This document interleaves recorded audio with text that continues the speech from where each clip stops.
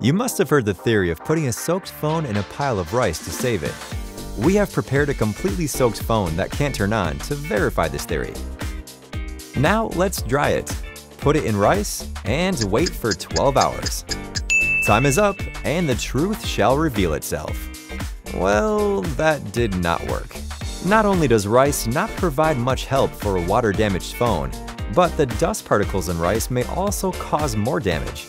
Instead, it is recommended to wipe it immediately and to let your phone dry out itself.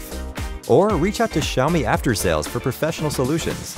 Like and subscribe for more smartphone fun facts.